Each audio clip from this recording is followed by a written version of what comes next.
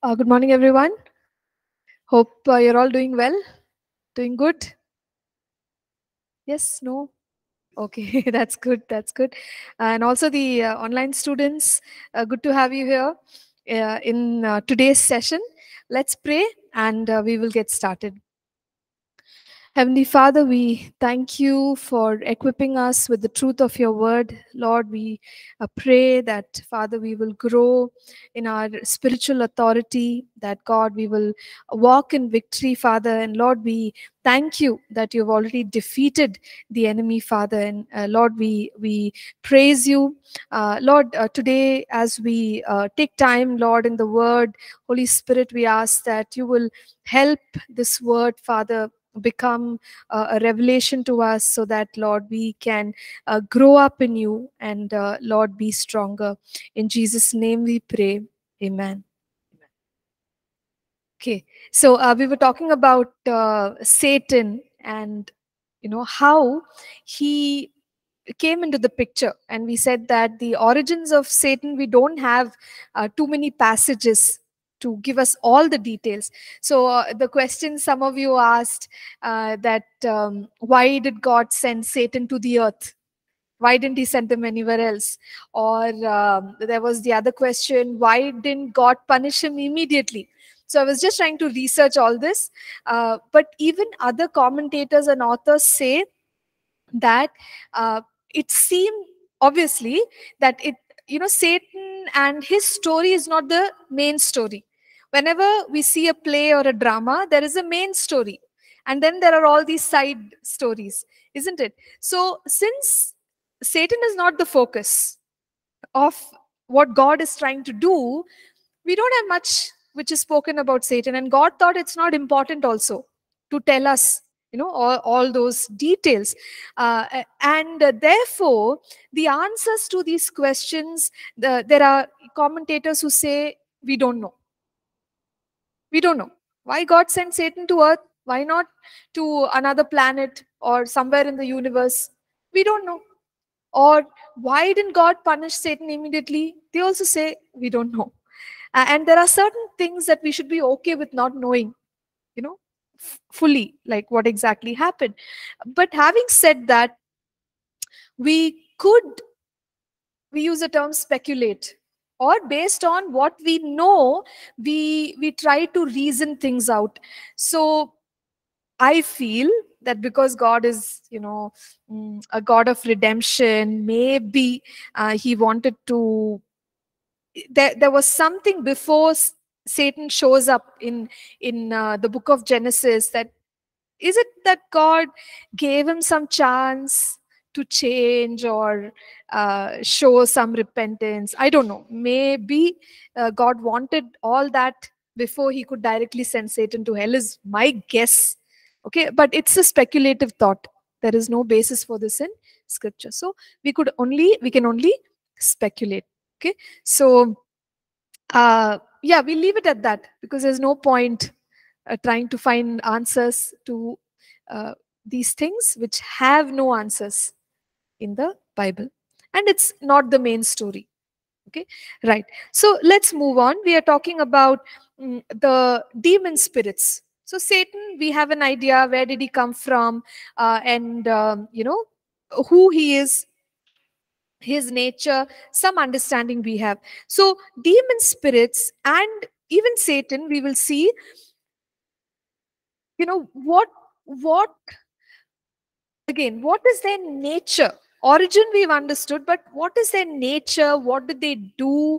Because whenever we go into battle, you must have noticed this, that nations have their armies and they have their military force, and they study other neighboring nations, other nations closely. Like, what weapons are they using? How do they attack? Why? Because it's a protective, it's a defense mechanism. When you understand the enemy, what are you trying to do? You're trying to protect yourself. You're trying to be ready to overcome the enemy. So that is the intention. So why are we trying to understand the nature of Satan? He is not the main person in God's story, but he's very important.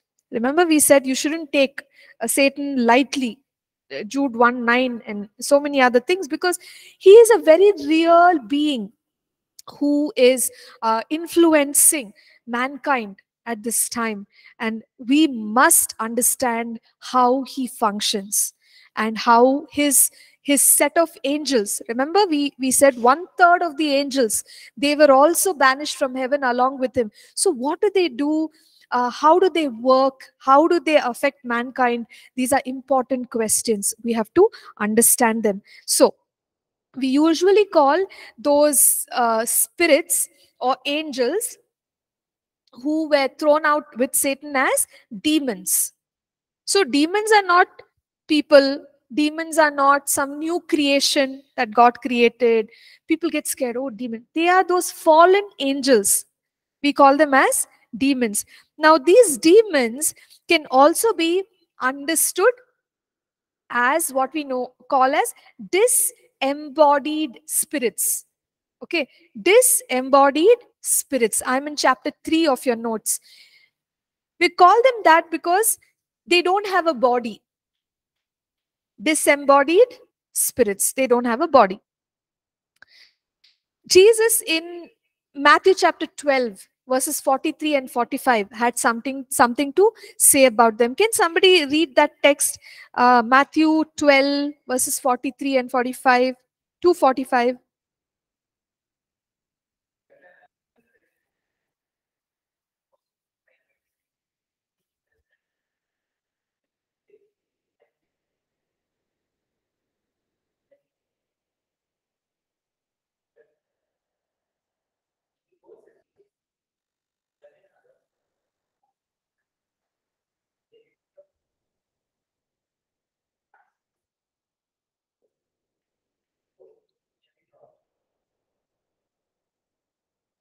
Okay,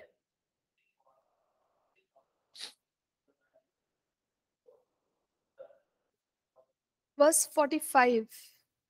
Can stop till there. Okay, so we saw in this passage that after a spirit has been cast out, what does it do? It goes and it wanders in like arid spaces. Arid land is what Jesus said. What is the spirit trying to do? It's trying to find another body. So these spirits need a body, okay, to do what they want to do. And we also see that they go and find 7 other wicked spirits so that they can come back and try getting into the place from where they were cast out. So what are they trying? Constantly they're trying to find a space to live in, or a body to live in. So they are disembodied spirits. They don't have a body, but they look for a body. So where do they live? What kind of bodies? Human bodies, of course. That is why demons were cast out of people. They also lived among animals, okay, or they can occupy animals. You remember when Jesus cast out demons, legion, the spirits, what did they say? Permit us to go into the pigs. So animals, they can even live in animals. We see that in Genesis, you remember, the serpent came and spoke to Eve. Serpent God created, no? It's an animal or creature. But Satan was working through the serpent. Do you understand? So what's happening? Demons, fallen angels, they can occupy creatures, animals. Okay, and when Paul writes to the Corinthians, I think we have looked at this passage. He says, when people worship, they sacrifice to idols. It's said, right? So he's saying, what are they doing? They're actually sacrificing to the spirits that are empowering these idols. So, and inanimate objects, they don't have life. Something that is a substance, it doesn't have life. But Paul is saying that there can be that spiritual influence on those inanimate objects. So even things, material, can be influenced by spirits. We see in Deuteronomy, the book of Deuteronomy as well. Remember, we said that some of those particles, God said, things of worship, you don't bring it back with you, because they had that influence of the demonic spirits. So there can be material objects that also carry demonic presence. So this is where demons. Deuteronomy chapter 7, verses 25, 26.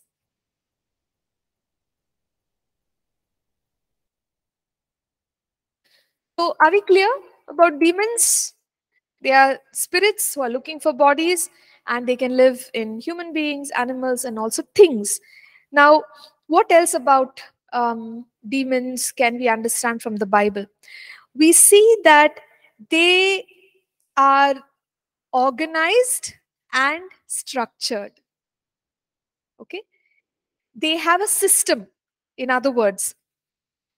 In Ephesians chapter 6, verse 12, when Paul writes to the Ephesian church, he says, "We wrestle not against flesh and blood, but against principalities, powers, rulers of darkness, spirits of wickedness." So, what is he listing out? He is listing out what we call as an hierarchy. Hierarchy simply means, uh, a sort of mm, a structure in which maybe you can say something like the king, his ministers, and some other subordinates, and then some other subordinates. So there is a structure even within the kingdom of darkness, or Satan's kingdom. So we see these titles: principalities refers to chief rulers. So there are demonic powers which are the key in charge. They are chief rulers. Okay, they are known as principalities. There are powers. Powers are demonic authorities. They carry some kind of authority, delegated power, which is given to them to do certain tasks. So there are powers in the demonic kingdom. There are rulers of darkness. Rulers of darkness could also be understood like rulers over specific regions, rulers over specific areas. Okay, so in that way, some have been delegated or assigned. There are spirits of wickedness.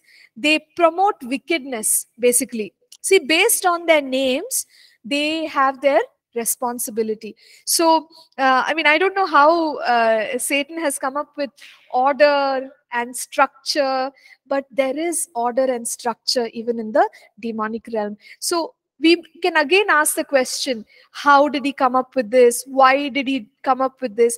But our speculation is that, you see,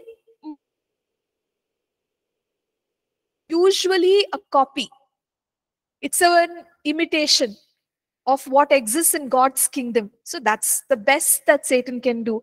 So when he sees order in the world that God created, he's just trying to copy and make use of all these things. So there is a structure. We also notice that demons have a personality.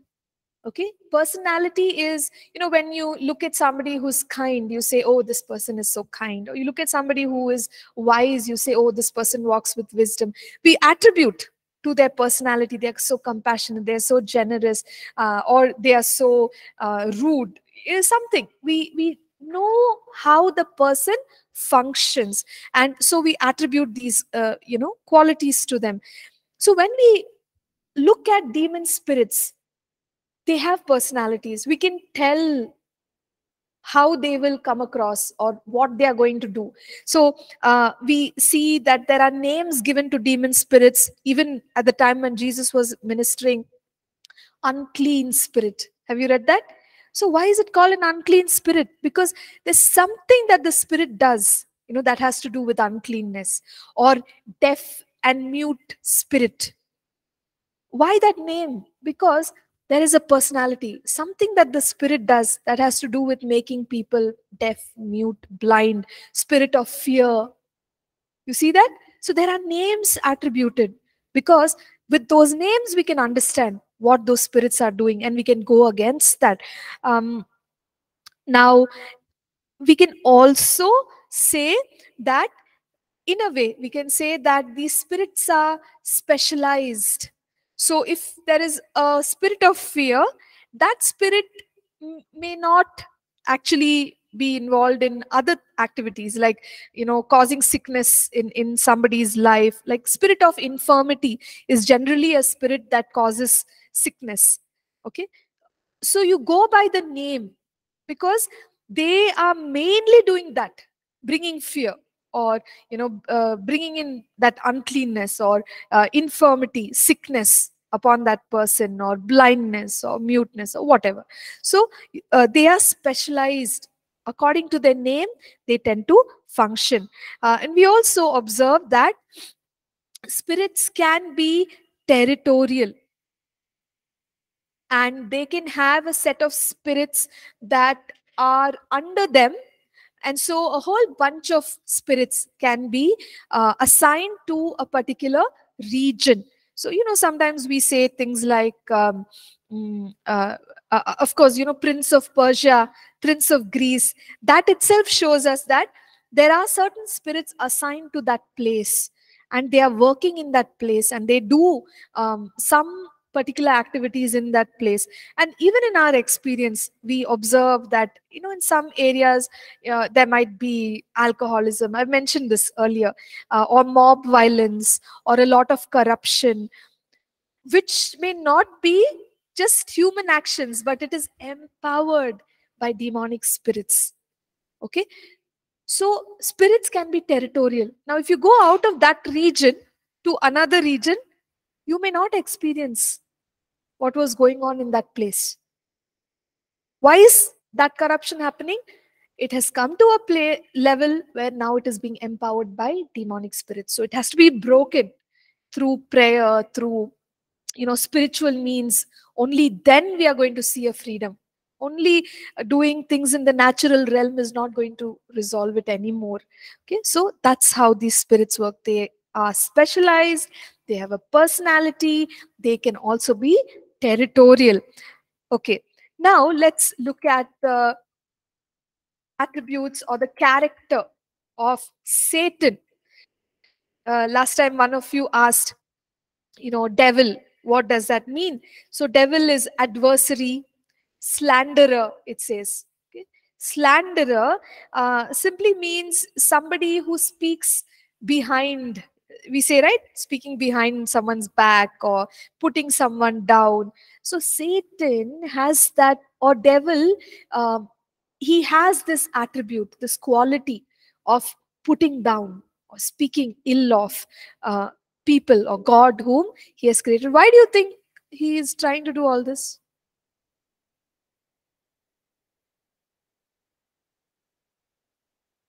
Huh? I heard too many voices. Okay, I'm not getting a name. Go ahead. Yeah, you can. To separate us from God. Okay, fine. To separate us from God. Uh, One more answer. Same answer? Oh, you repeat the question. Okay. Vimal, you have any answer? Why is Satan doing all this? Speaking ill of us, putting us down? Okay, we are taking his place, meaning in God's sight, no? God values us, he's created us in his own image. Obviously, Satan doesn't like it. Yeah. Oh, okay, so he is jealous of us and he wants us to be with him in hell. Correct. Because he, yeah, he hates God. Yeah, okay, that could be another reason why he's doing all these things. Okay, so no comments here. So these are all some of the reasons why Satan is against mankind. Because obviously, what he thought out of his pride and deception is, I'll become greater than God. But where is he now? He's nowhere. And he noticed that God has given human beings his love and authority, dominion, and he doesn't like it. Okay, so he's become our enemy, and that's why he's engaging in all these things. So he's a slanderer. Satan. Okay, another way to describe him is accuser. Accuser. He accuses us. Okay, he puts us down. He says all kinds of lies about us. He opposes us. So that is his way of standing against mankind, standing in the way between God and us. So try to understand all this, because you see, even in our own lives, we see Satan tries to attack us like this, trying to put us down, speaking lies into our mind, accusing us and saying, oh, you're not worthy, you can't go before God. Then you immediately we can understand, who is this? We know, oh, the accuser, because that is his character, that is his nature. Satan has other titles in the Bible. He is called as the old serpent and dragon. Okay, the old serpent is because of deceiving Eve in the garden. Maybe that's the reason why he's called as serpent. So what is the character? He's a deceiver. He'll show things in a grand way, right? And say, hey, if you do this, you'll get that and all, but actually you'll get nothing. So that is deception. Where he'll say one thing. He told Adam and Eve, you'll become wise like God, this and that. And poor people, they went and they did it and they got nothing. Sin came into the world and things only got worse. So he's a deceiver. He lies. Okay, he tries to show us things in a grand way, while actually that is the wrong path to walk in. So he's a deceiver. He's also known as adversary. Adversary is enemy. He's our enemy. He's known as roaring lion. Okay, roaring lion. Why? Because he tries to look dangerous. So everyone's scared. Oh, Satan.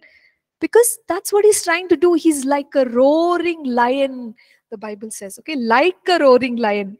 But we know the reality, he's already defeated. He's a defeated enemy, and we should never forget that. So other names are tempter. Tempter. Because that's his job. He'll try to give us a better option. Hey, try all these other things. Forget about what God's word says. Let me tell you what to do. But if we give our attention to Satan, then we're in trouble. Because that's what Eve did. She got tempted. She looked at the fruit. It looked so amazing. So Satan gave her that option. Wow, try this. And she tried it. And alas, the results were terrible. So he's a tempter. He is also known as God of this world. He rules, right, in the worldliness that he promotes in this world. So God of this world. But please note, whenever we write God of this world, we use small g. Okay, we never use the big G. So God of this world. He's also known as Prince of the Air. Prince of the Air. Because he is the ruler of the demonic spirits. And where are all these spirits functioning? In a way, we say, like, people use the term second heavens. They work from the second heavens and all. So the Prince of the Air. So he is the boss to all these demonic spirits that function in their various capacities. So Prince of the Air is another term to describe him. Angel of light. Wow, that is so opposite to what he does.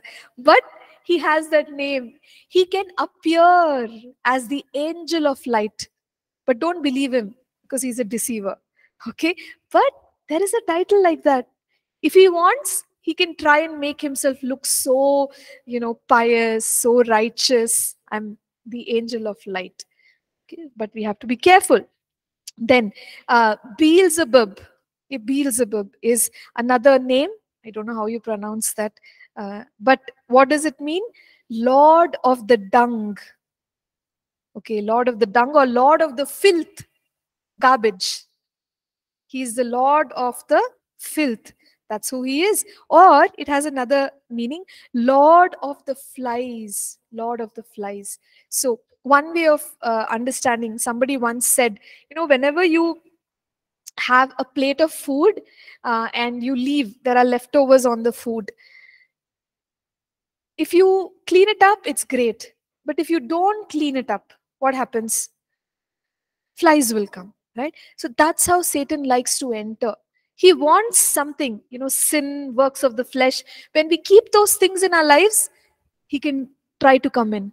And the lord of the flies, he knows how to come and how to sneak his way into our circumstances and cause trouble. So that is why we keep saying, walk righteous before God and be righteous, in front of the Lord. He is Beelzebub, the lord of the flies, the lord of filth. Belial is another name which is given to him, which means worthless. Okay, without profit. Very sad, all these names. I don't know, it's terrible to even look at these names. Then it says evil one, wicked one, the evil one, the wicked one. These are also terms, and it's understood what the evil one and wicked one mean. There are few more terms. The thief, remember Jesus said the thief comes to steal, kill and destroy. So he's also thief.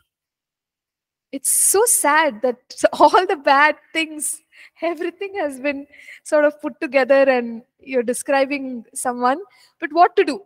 If the person is having this kind of a nature, we are just trying to understand it and, term him with all these attitudes. So he's a thief. If we give him place in our lives, he'll steal. Okay, then other names are murderer, then liar, father of lies. These are all the names given to Satan. So with the names itself, we can understand what he does. Now, coming to his group, tell me. Satan have like lot of demons with him, na? So God didn't create any demons. And the other thing, in like as I don't know Jesus before that. So we used to talk like if someone dies, it becomes bhoot, like that. So devil himself created demons, or how demons exist? Yeah. So God did not create demons.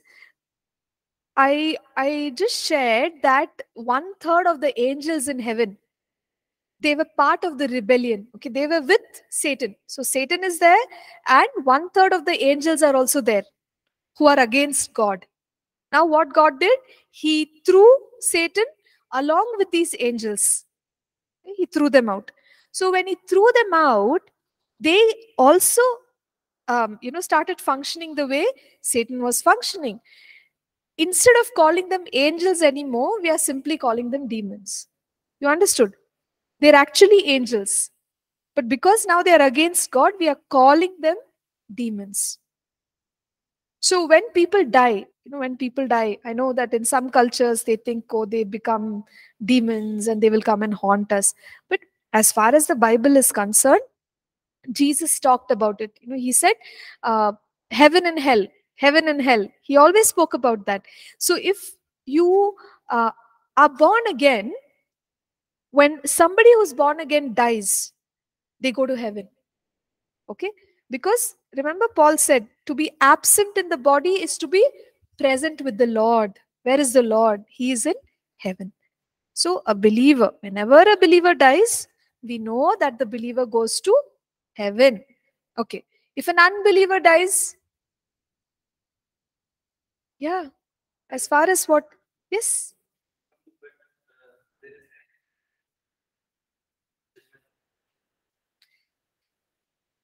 Yeah, that judgment time is there, but then as far as what the Bible says, that's what happens. You remember that story of Lazarus and the rich man. Okay, so the experience of the rich man, He's in torment. He's requesting, he's pleading, and he's saying, give me a drink of water, go and tell the people what's happening. Where has he gone?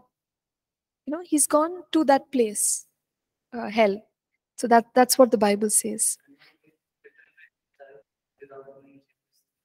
Little babies. Okay. So see, there are some of these questions we always go by the fact that the gospel is the main thing. Okay. If we don't believe in Jesus, we cannot go to heaven, which simply means that those who don't believe in Jesus go to hell. Okay, it's a very painful reality, but that's what the Bible says. But there are some of these questions, like a little child, like stillbirth, or just born, dies, what happens? I think we don't have answers in the Bible for these questions. So let God make the decision. He's a righteous God. So yeah, we let him make the decision. Yeah. Yes. 1 second. I'll just go here to Nick. No problem, you tell me.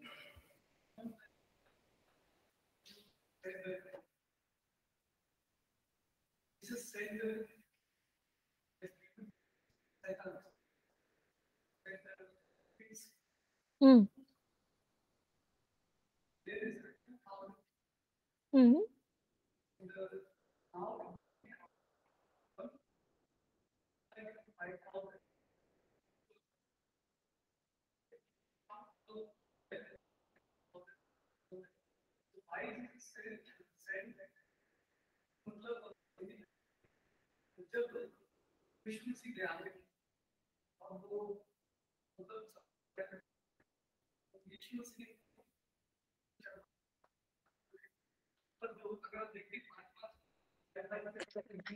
Mm.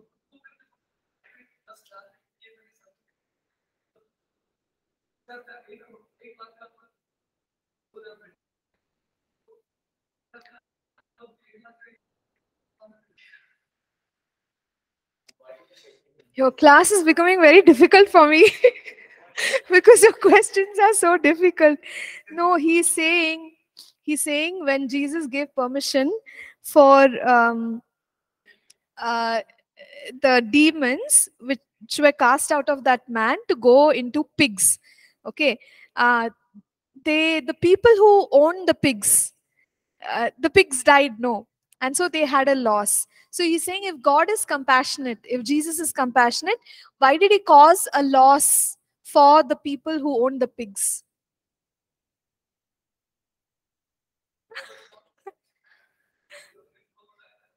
Huh? Uh-huh. Cost.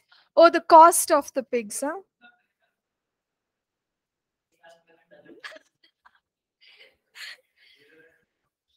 Anybody has an answer for this question? Hmm. Okay, Prince is saying maybe later God gave them double portion. We don't know about that. Huh? Yeah, okay, what do you think?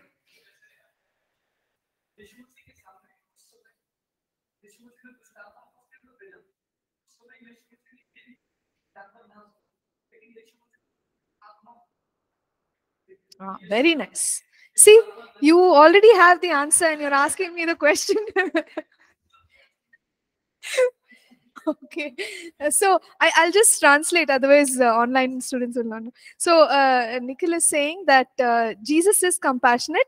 So to save one soul, he didn't mind sending them into, many pigs. So we see God's compassion right there, that even for one soul, he did this. So that's his point.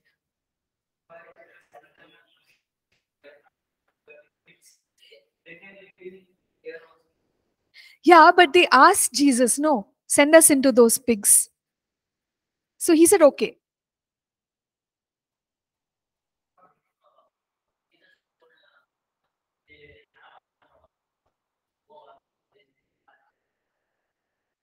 See, huh.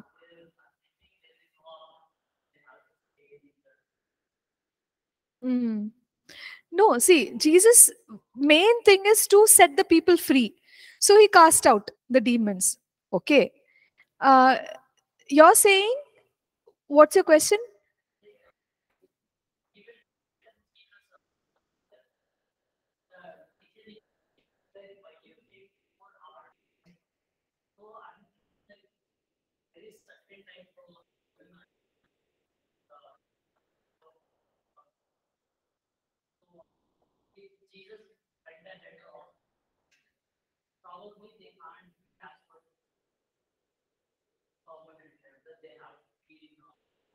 Good. Exactly. Yeah. So see, at that point, those demons, they respond to Jesus and say, "Why have you come before our time?" See, because that is talking about the final judgment. Okay. Till such time, Satan and his demons, they are, if you want to say, they are allowed here on the earth. Okay.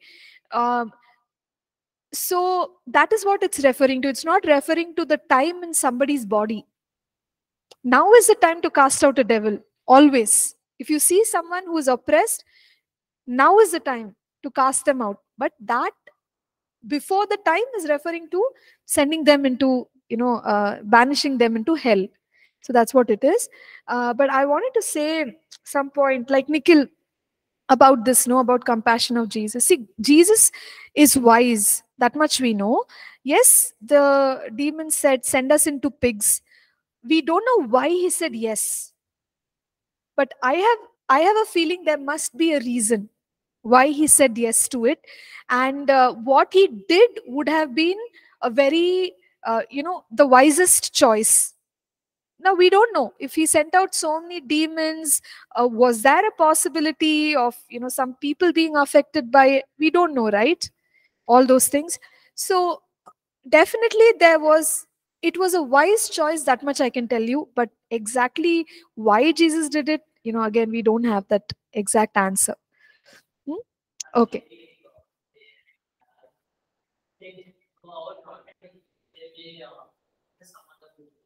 Yeah, maybe.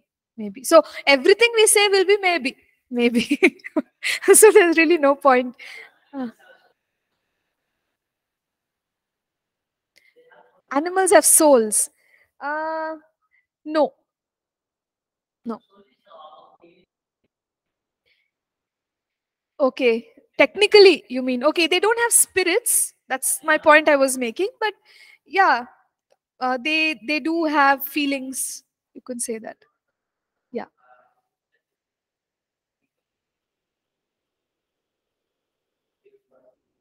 Mm. Yeah. So paradise. Okay. Paradise, or yeah, paradise. See, paradise, just to tell us in a very simple way, before Jesus died, rose again, I think in Ephesians chapter 4, you have a um, description of him going down to the depths. He goes to Hades, he takes the keys. Yeah, he does all that. Till that time, paradise existed. After that, it doesn't exist. See, because it was like a standby sort of a space, because people were not allowed to enter into heaven without the work of Jesus, his salvation, his work of redemption, which he did on the cross. But once he did it, there is no more need for paradise. Once you believe in Jesus, you go straight to heaven. Hmm? Sheol is hell. It's hell. Yeah. Yeah. No.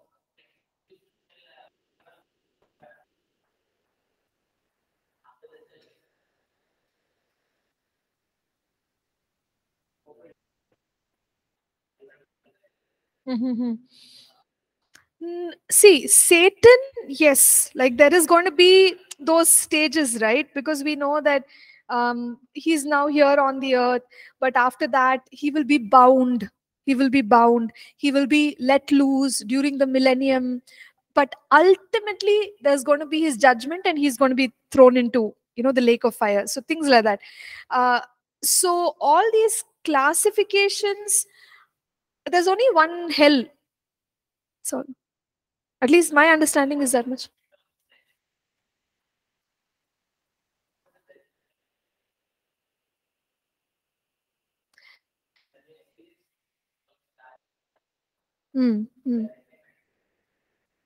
Yeah. Yeah, see, there will be a judgment, okay? There's white throne judgment and all. There are judgments you can read in the Bible. This, when one dies, okay, it's based on whether we believe in Jesus or not. But later on, our lives will be judged. Like our entire lives will also be, that account will be taken. You get it? So that's how it is. But when one dies and they don't believe in the Lord Jesus, from what we can see, there is no in between place, there's no intermediate place. One goes, to hell. Yeah. Yeah, paradise is not there. Only when, till Jesus did that redemptive work, paradise was there. And it was also called as Abraham's bosom. You see, because that Lazarus, he went to Abraham's bosom. What is Abraham's bosom? It was paradise. But you don't see any reference to that afterwards, because it doesn't exist anymore.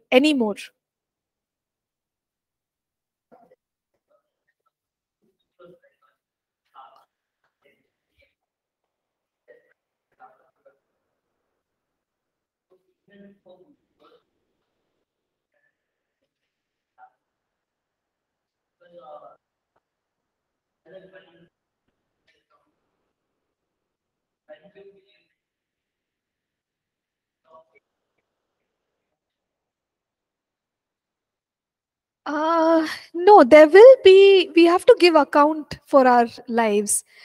See, when Jesus, sorry?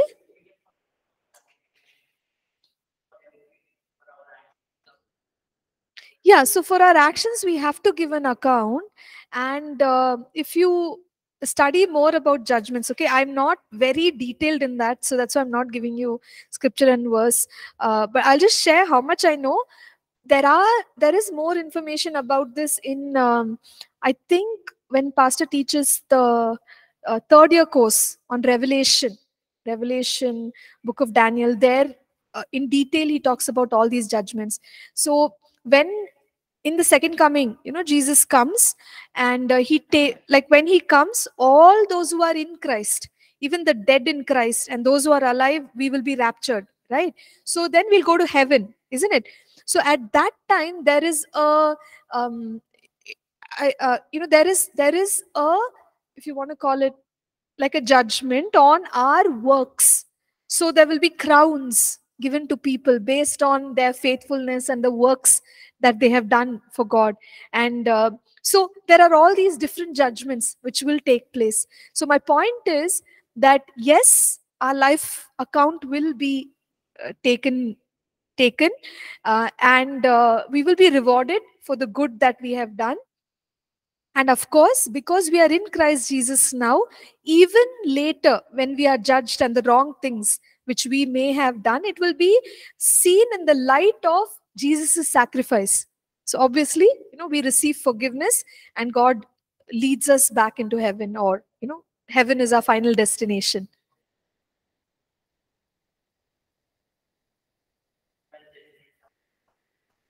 Yeah. Okay.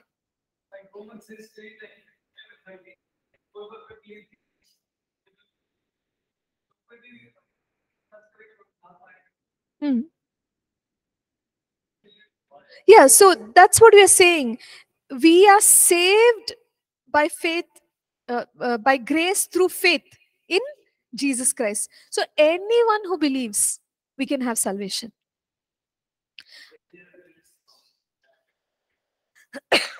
No. We can continue. What we'll do is, I will wrap up the class because we have finished. Okay. Offline, we'll take the questions. Is that okay, everybody? All right. So, Vimal, can you pray? Just pray. Thank you, Jesus. Thank you for today's class, Lord. Thank you for your word. You are teaching us, Lord Jesus. Thank you for Nancy, ma'am. And thank you for everything, Lord Jesus. Lord, all glory belongs to you, Lord Jesus. Your name be glorified. In Jesus' name we pray. Amen. Amen. Amen. Yeah. So thank you, everyone. Thank you for connecting on this class. We will continue regarding the nature of Satan and demons in the next class and take it from there. So thank you. God bless you. Have a wonderful day.